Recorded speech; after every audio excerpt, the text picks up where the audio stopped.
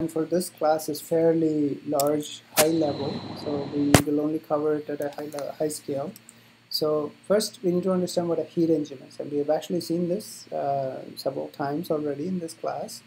The heat engine is basically a system that converts heat into work, and generally this could be heat coming from light or it could be fuel, and the idea is that whatever heat is generated is then applied to do work, and this could be motion or it could even be electricity. So keep in mind, when we say work in thermodynamics, that doesn't necessarily mean mechanical work, it could also be electrical work. Okay, as we all know, motor is doing electrical to mechanical.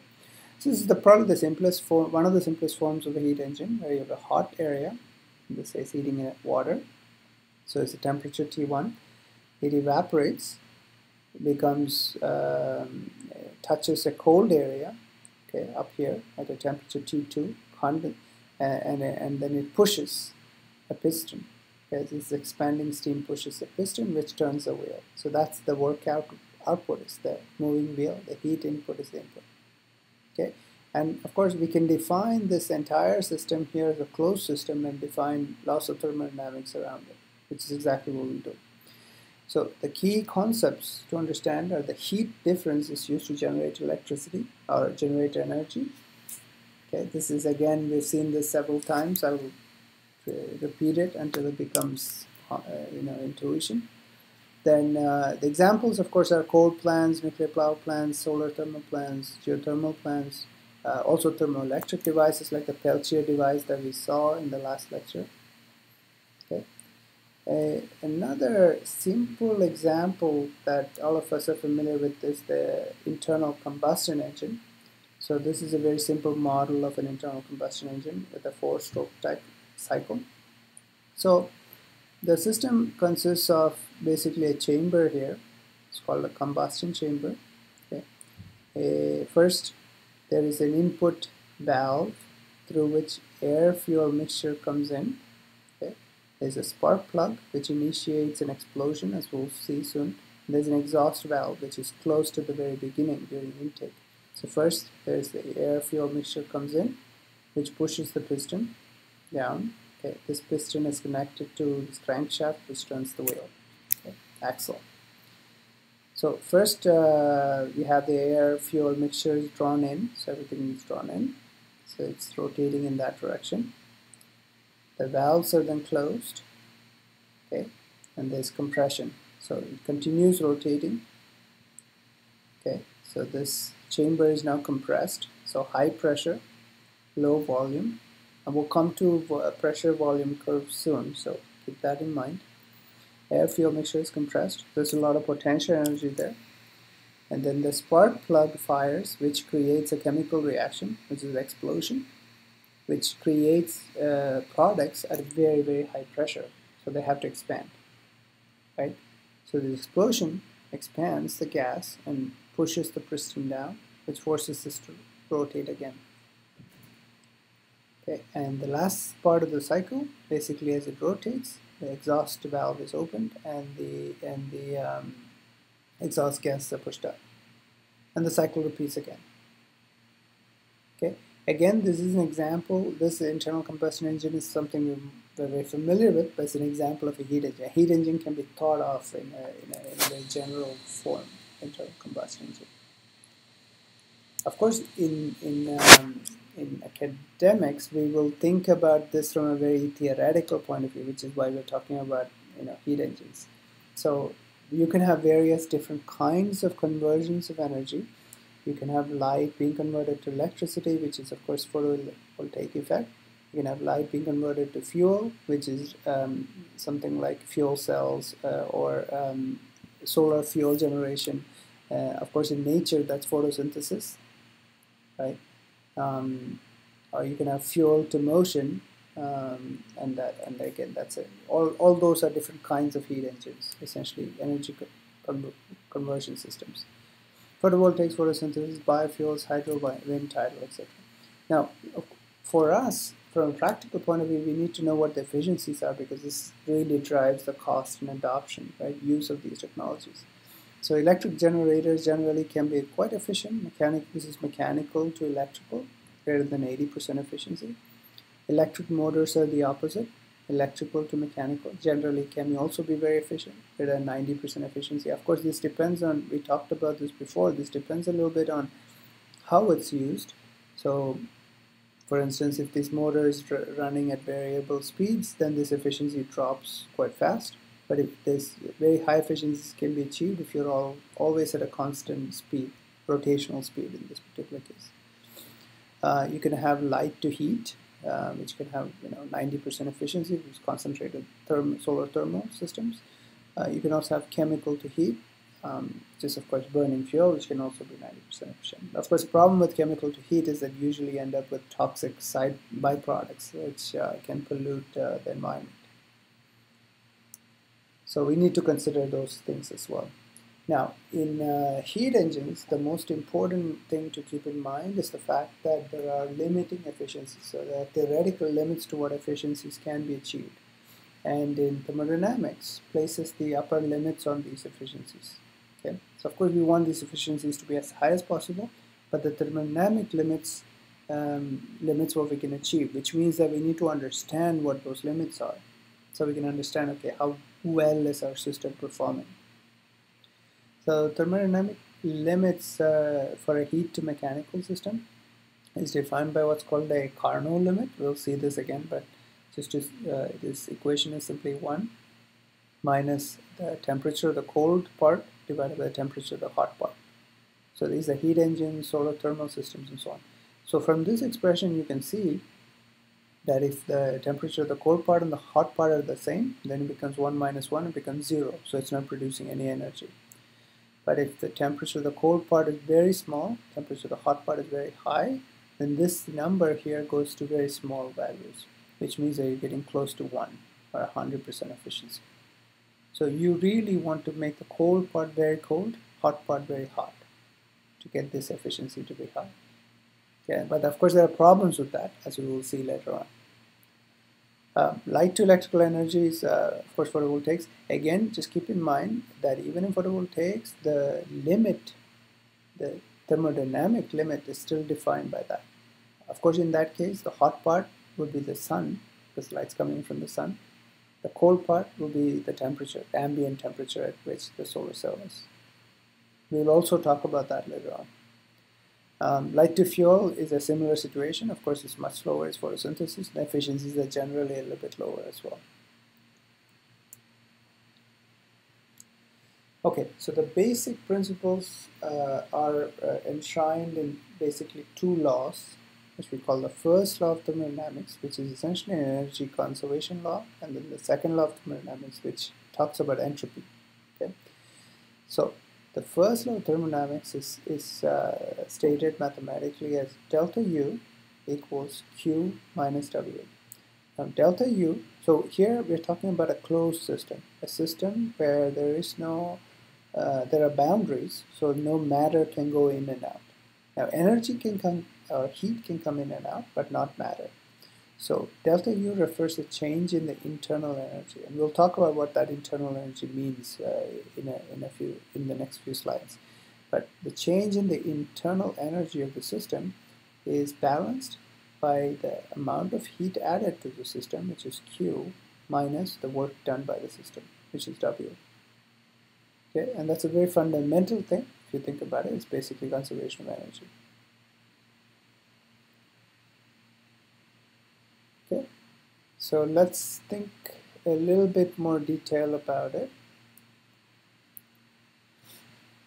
The first law of thermodynamics refers to the increase in the internal energy of a closed system. So closed system is important because it means that the system is not allowing material or matter to go in and out, is equal to the total of the energy added to the system, okay, minus work done by the system. So the net energy added to the system. So specifically, the energy entering the system is supplied as heat, and if energy leaves the system as work, which is generally the case in most heat engines, the heat is accounted for as positive, so this Q is considered as a positive number, and the work is it's negative, which is why you have a negative signs here. So heat minus work done is the internal energy of the system. Okay, so that's relatively straightforward. Now, of course, these closed systems are not static. They're because they are receiving heat from the outside and they're doing work, which means that something is happening, right? They're not just sitting still, like the internal combustion engine, for instance, right? It's moving. So there is some cycle happening, and we refer to this as a thermodynamic cycle.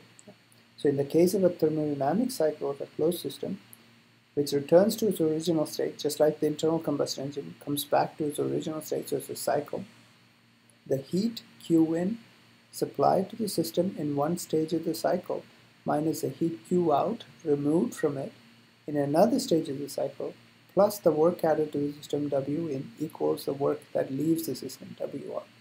It's basically restating this equation. Okay, so in other words, the change in the internal energy of a system during a full cycle, and we'll see what that means with some examples shortly.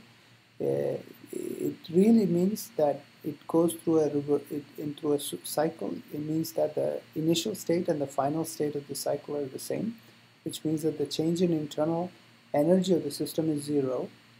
Therefore, the heat entering the cycle minus heat leaving the cycle plus work being done on the cycle, on the system, minus the work done by the system should all match. They should cancel out. Okay, QE equals W net. This equals 0 in a cycle, because you're starting at the same state and ending up at the same state.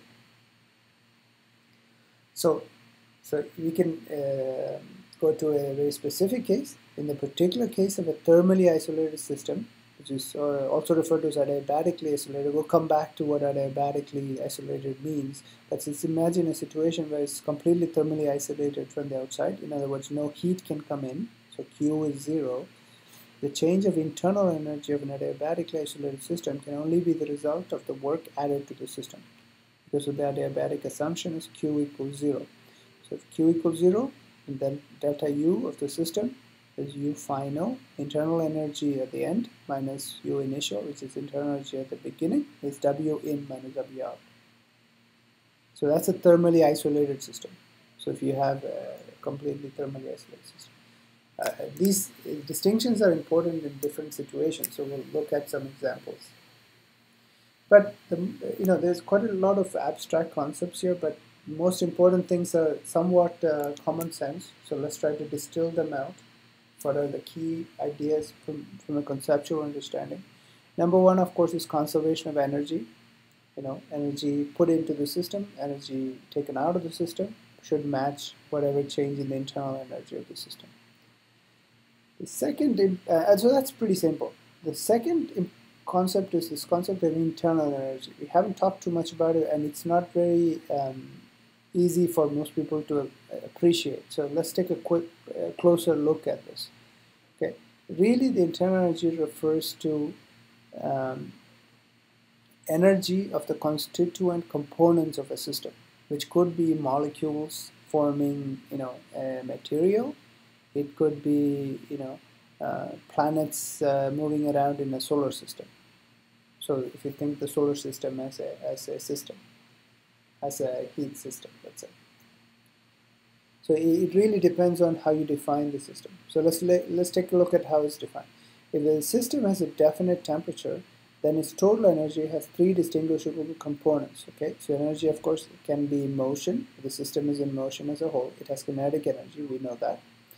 If the system as a whole is in an externally imposed force field, let's say like gravity, then it has potential, or it could also be electrostatic potential, right? Like this force field could be not only gravity, but it could also be, for instance, in a photovoltaic cell or a solar cell, you have the electric field, right? Could be an electric field. So any of that can result in potential energy relative to some reference point in space. And thirdly, it has internal energy. Internal energy is a fundamental quantity of thermodynamics, and it really establishes the difference between work done into the system and work done by the system. or heat input into the system work done by a system. So the establishment of the concept of internal energy distinguishes the first law of thermodynamics from the more general law of conservation of energy. So the E total of the system is the kinetic energy of the system plus the potential energy of the system plus the internal energy of the system. So again, from a microscopic point of view, the internal energy of a substance can be explained as the sum of the diverse kinetic energies of the erratic microscopic motions of its constituent atoms, which is what I was saying before, and of the potential energy of the interactions between them. So it could be the air molecules, right, moving around. So if you have a chamber filled with air, the internal energy of the system is simply the kinetic energy of the air molecules within that system, within that chamber, and any collisions, right, potential energy resulting from the collisions. So those microscopic energy terms are collectively called the substance's internal energy, or U, and are accounted for by macroscopic thermodynamic properties.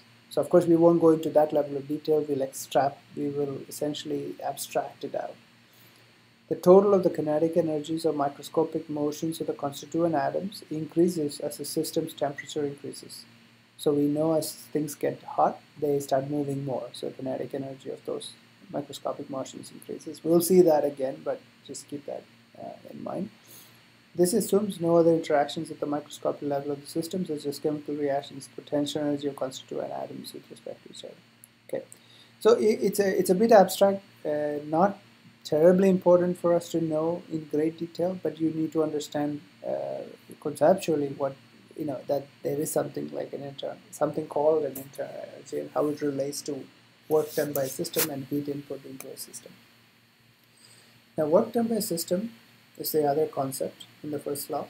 It is a process of transferring energy into or out of a system that can be described by microscopic mechanical forces exerted from outside the system. So it's a kind of a specific transfer of energy, right? It's not just heat. Flow of heat is also a form of energy transfer. Well, work is when there is a macroscopic mechanical forces. So it's a little bit of a distinction that we should think about as well. Now work, like I said before, need not just be mechanical, so that's a little bit of a misnomer. It can also be electrical, right? You can have a current flowing through a resistor. And we'll see, of course, examples of those as well. So I know these topics are a little bit dry and a little bit abstract. So my recommendation is kind of think about it yourself for a little bit, and really think about how these concepts might apply to your particular system that you're working on in your project. And that's really the way to gain intuition and understanding of these concepts, by really looking at specific examples. Okay, so the second law of thermodynamics, which I think I kind of went through here, is saying that the entropy of a system always increases or stays the same, this is the change in entropy as a function of time. S is entropy, delta of S is the change in function of time. It's always greater than or equal to 0. So coming back here, it basically indicates something very, very fundamental. It indicates that natural processes are irreversible. In other words, if you break a coffee cup, it is basically impossible to put all the pieces back together. Now you might say you can move time back, but the thermodynamics prevents you from doing that. And really, from a more larger scale, this is like the Big Bang, right? The universe is expanding, and that expansion is irreversible. Of course, there are theories which talk about acceleration and so on, but that's actually not true anymore. It's already proven that the expansion is accelerated. So the other outcome of the second law of thermodynamics is that temperatures tend to equalize. This is a very important concept for us, which basically means that if you have in a closed system, if you have a hot end and a cold end, and you do nothing to this closed system, they will essentially thermally equalize. In other words, the hot end will start reducing its temperature, and the whole cold end will start increasing its temperature until they both meet and the whole system reaches a single temperature. And that's actually a very important idea, and we will use this again.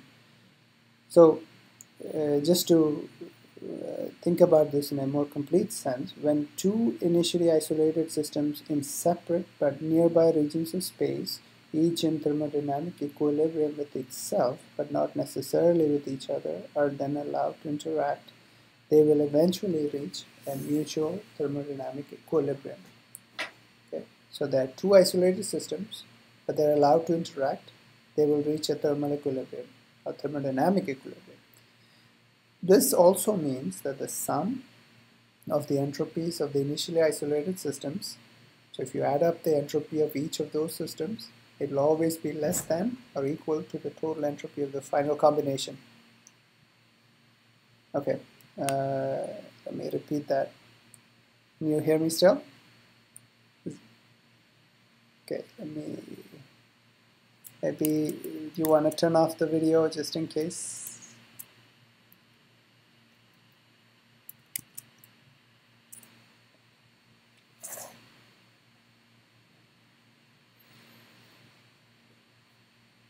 Okay. Okay. So, is this any better, Apita? Yeah, give it a second. It's gonna show up. Is it? What's happening? The sound or the?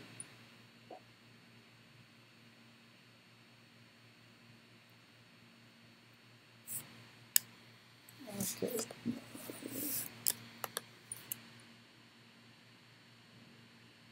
Let me try without the connector. Maybe this is better. I'll see. Actually, this is better. Okay. This sounds better. Okay. Well, let's see how it goes. Let's just use this instead of the earbuds. Okay. Sounds good. Thank you. So the basic idea is that if you take the entropy of each of the individual systems and add them up, that entropy will always be greater than the will always be less than the total entropy of the final combination. This basically shows or means that the entropy always has to increase with regard to time. Okay. Just a few, the equality here occurs just when the two original systems have all their respective intensive variables, which is temperature and pressure, as we'll see some examples. And then the final system also has the same values. So this is less important for us. This is referred to as that adiabatic condition. We'll see that later on when we talk about some examples, but for now, don't worry about it. So the conclusion here is that the entropy of a closed system always increases with time. Those are the only two big concepts in thermodynamics we really need to think about. So now let's look at some examples of heat engines and cycles. Okay.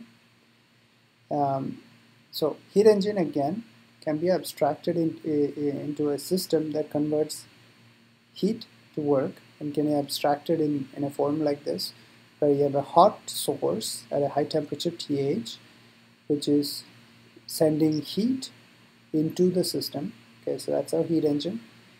Q in is the input, and this engine then does work, represented by W. But in addition to doing work, it can also lose heat to a sink at the cold part of the system, which is at a lower temperature Tc, Q out. Okay. The Carnot efficiency we saw before defines the maximum possible efficiency of a heat engine. So the heat engine, the operation of a heat engine can be represented by what's referred to as a heat engine cycle. Okay. This represents essentially a curve, generally speaking. There are many ways to represent it, just be aware of it, but most cases we represent it as a pressure volume curves. Okay, so you can see pressure on the vertical axis, volume on the horizontal axis. So let's follow what this means. First of all, the Carnot efficiency is the same as what we saw before. It's the difference in temperature between the hot and the cold divided by the temperature of the hot divided by and multiplied by 100%. Okay, so this is the same equation we saw before. We'll see this again many times, so we'll not worry about it too much. So let's start here at this point of the cycle. Okay, this is a point where, let's say, the working material, which can be a gas, for instance, is at a low volume. So volume is at very low, so it's compressed, very high pressure. Okay, and it's allowed to expand. Okay, so this red curve here represents an isothermal expansion. And as we know from our example of the refrigerator, for instance, this expansion means that you are drawing heat in from the surroundings, right? You're absorbing the heat. So you're cooling the surrounding or cooling the chamber if it's a case of a refrigerator, right? So that's that part here. And this happens at TH. It can be isothermal, it doesn't have to be. This is a specific example of an isothermal expansion when the temperature of this fluid is the same. And then there's something called an adiabatic expansion where the temperature can change. In this case, the temperature falls. It goes from TH to TC. But really, it's also undergoing an expansion. But in this case, it's also expanding and reducing in pressure. So at this point of the cycle, you have the fluid at very large volume, right? The volume is here, but low pressure. So it's existing as a gas. Now, you can compress that gas, let's say, by isothermal compression. It doesn't need to be isothermal, so it's just an example here at, let's say, Tc, which then reduces the volume, increases the pressure. But of course, when you compress it, the heat comes out. So that compressor, of course, generates heat, as you remember from the example of the refrigerator. Then there's an adiabatic compression, okay, which is basically energy conserving compression. And it comes back to its initial state. So if you think about this cycle, this repeats over and over again, you notice something, that it is not going back in the same cycle, right?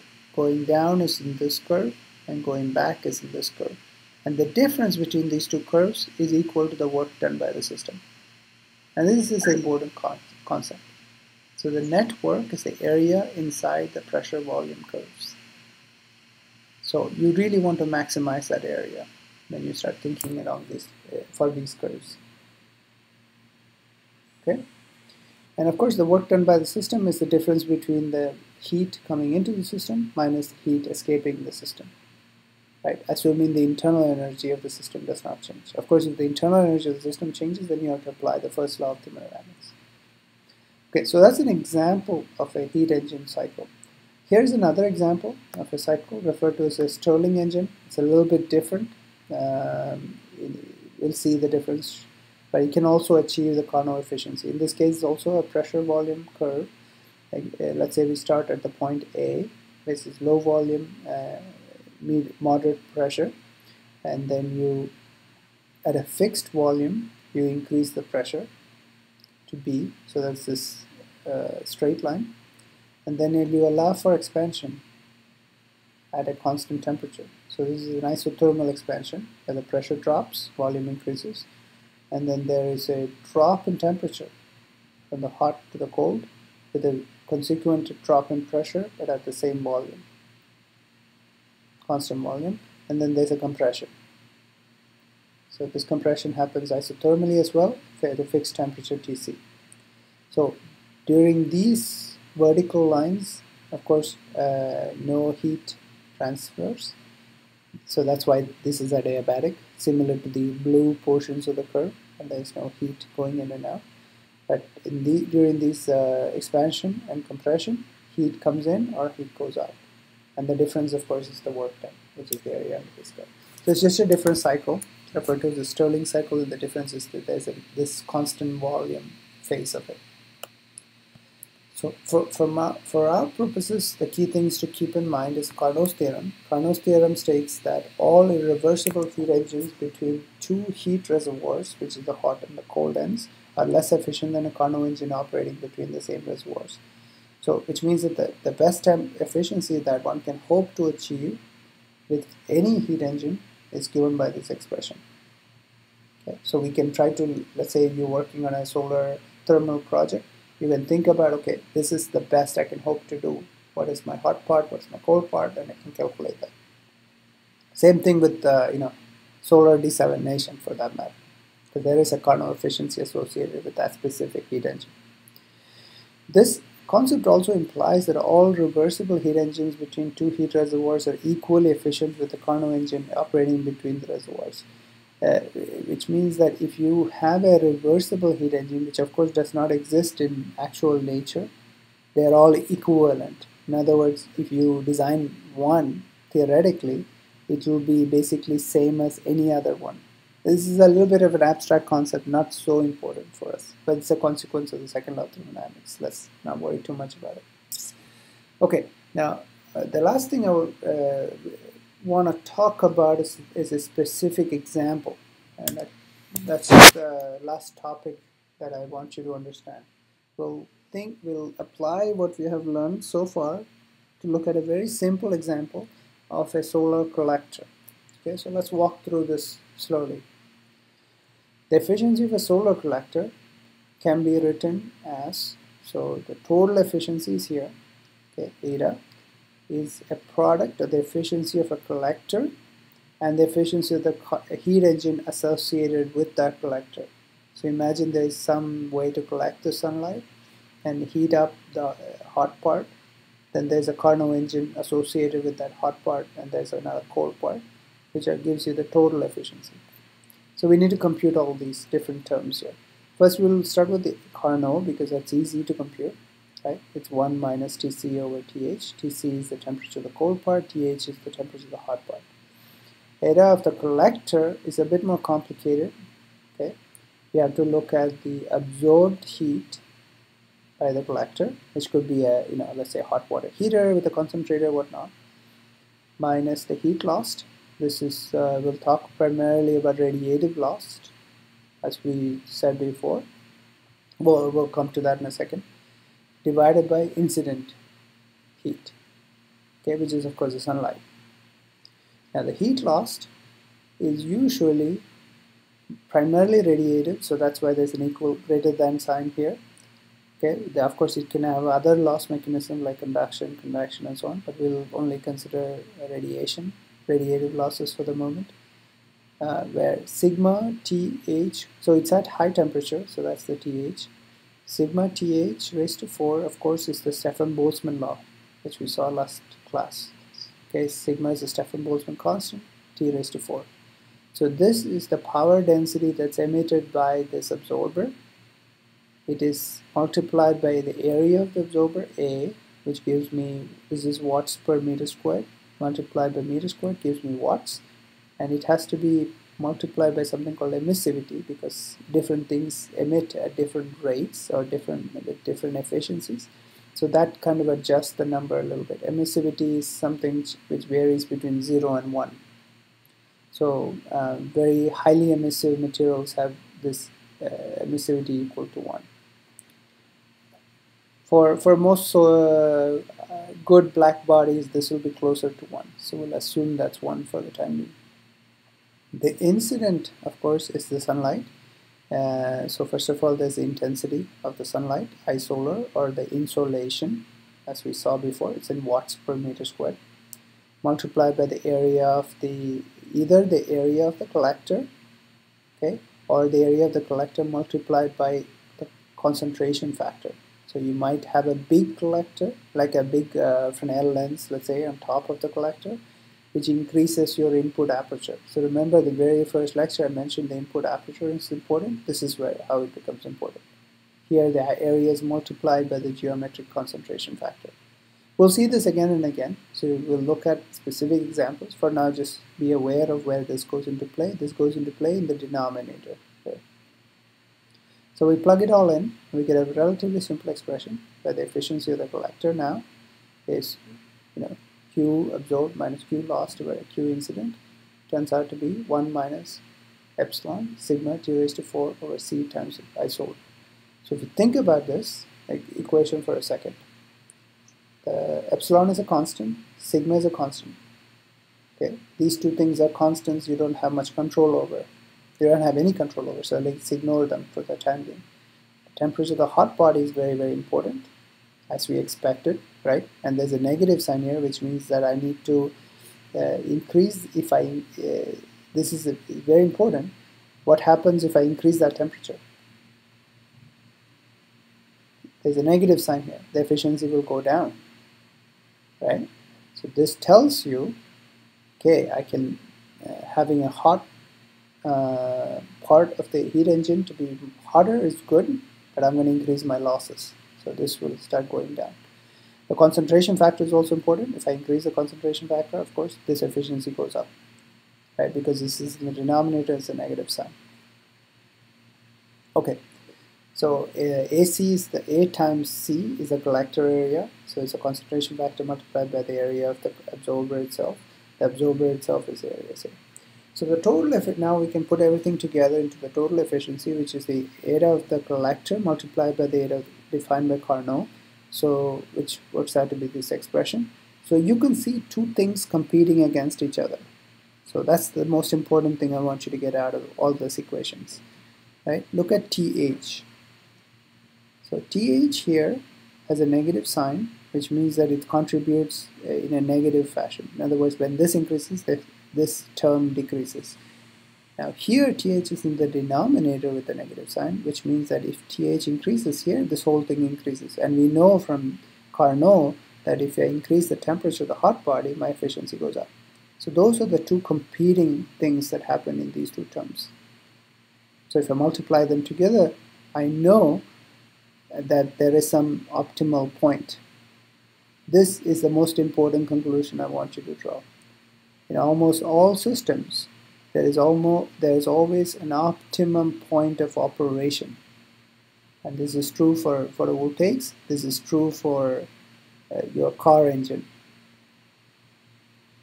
It really comes from thermodynamics. So here we can look at this equation numerically. So as examples are plotted here. So vertical axis is the efficiency, horizontal axis is the temperature of the hot source, or TH, this TH. And you can see various plots here, and those various plots correspond to different concentration factors. Okay, C. So let's look at C equal 10, so which is this black curve here. At low temperatures, of course, when TH is equal to TC, so in this case TC is 300 Kelvin, which is the room temperature, the efficiency is 0, right?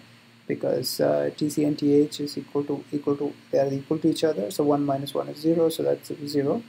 As I increase my TH, this plot increases until it reaches a peak value around 25–26%, okay, in this example.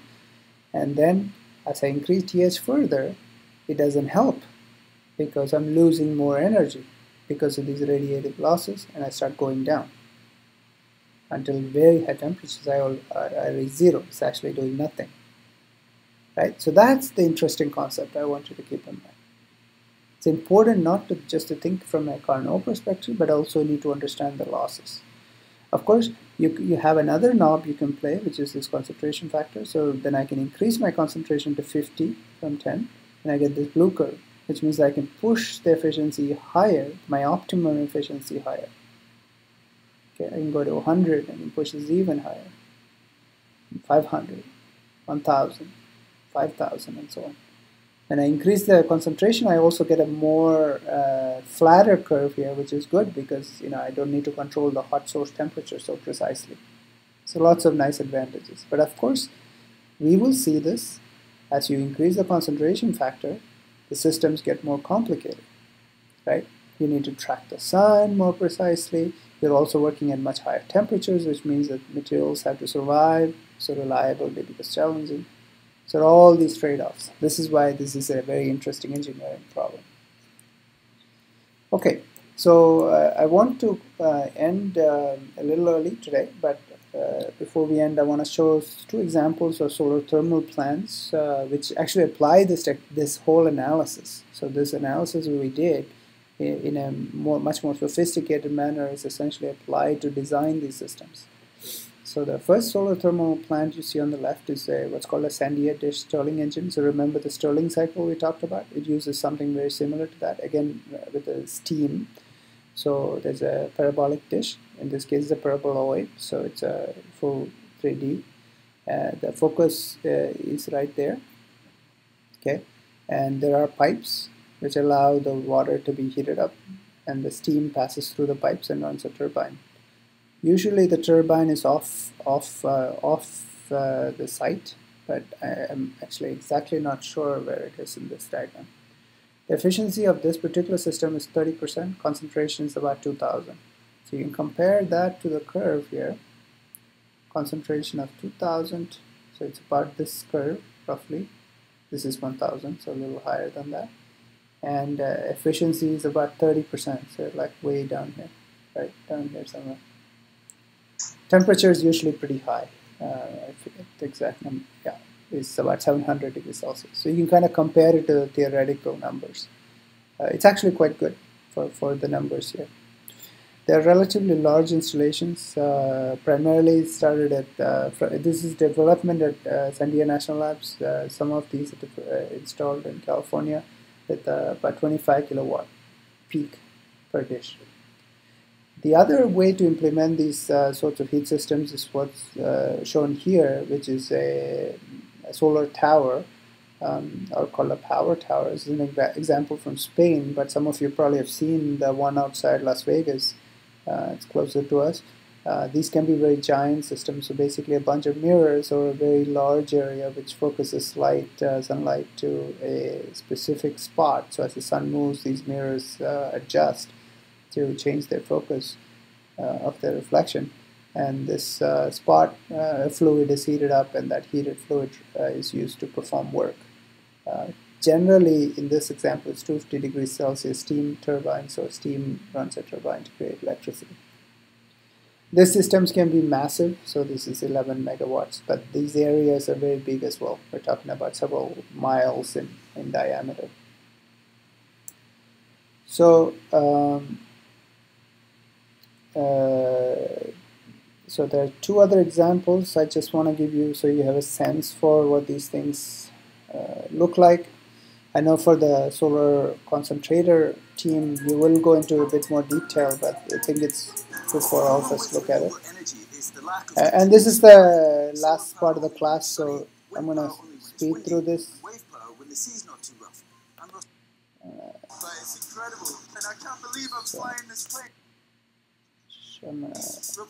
Okay, so you can see the heliostats. They're called heliostats. There are basically modular mirrors. Again, you can see the pictures there, and you can see the hot part. And I'll zoom out. Pointed in exactly the right spot.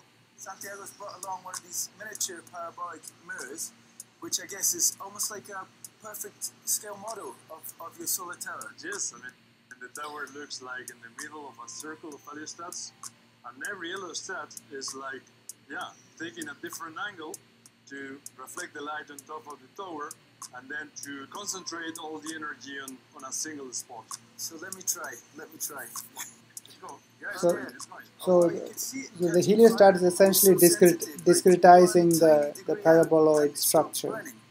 I mean, this must be the challenge that you're facing. Exactly. I mean, exactly what we have to be doing. I mean, we have to be very precise in moving the heliostats in the right position to concentrate the light there. Sunlight is reflected from each heliostat onto a central receiver at the top of the tower.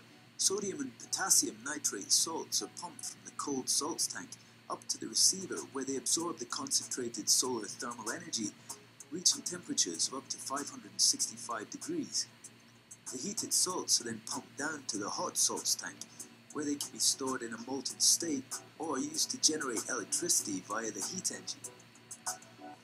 This is the hot molten salt tank that contains the molten salts at 565 degrees. This is like a big battery, but it's a thermal battery. It's not an electrical battery. In fact, the energy which is accumulated here is enough to continue operating the turbine for 15 hours at full speed. So this is what distinguishes this place from other solar tower generators around the world. It's actually that storage. Exactly. Being able to store energy this way means the solar power can, for the first time, be provided 24 hours a day, not just when the sun's shining. This is the vessel in which the water becomes steam. Inside you have water at maybe 500 degrees centigrade and already 100 bars of pressure. This is incredible. So what Santiago's telling us is, despite how futuristic this all looks, the actual business end, where they create the electricity, is much the same as any other coal-fired or even nuclear power plant. So see, it's a steam-driven power plant. Wow. Wow, this is what I'm talking about. Now, this looks like a power station. Okay, I'm gonna pause here, but you get an idea. This is of course closer to us, so it's good to see. So if anyone has driven by Vegas, you might have seen this, or if you fly, for instance, from Salt Lake to California, you actually fly over this. It's basically the same kind of system. There are 3 of them. They're very big, as you can imagine. There are 3 systems you can see. And you can see the mirrors are changing, right? Different parts are on the 2-axis tracking here. You see these mirrors can trap both axes. One of the problems with these sorts of systems that you will encounter, and I should point out, is wind loading. So these things are not super. They have to be very stable to wind. So there are big challenges on how do you make sure of that. It makes it expensive. So lots of interesting challenges to solve here, but very, very exciting technology. It can, in theory, produce energy at costs that are much smaller than traditional solar photovoltaics that we put on our roofs. But of course, it's centralized, so that's the trade-off. So I'm going to stop here. I'll post links to all the videos, so if anyone's interested, of course, feel free to look at it more closely. But I'm going to stop here and see if there are any questions. So let me just summarize the important part of this lecture. We're stopping a little bit early, but the important is that for thermodynamics, I want you to really understand, like I said before, how to apply the thermodynamic principles to your particular system.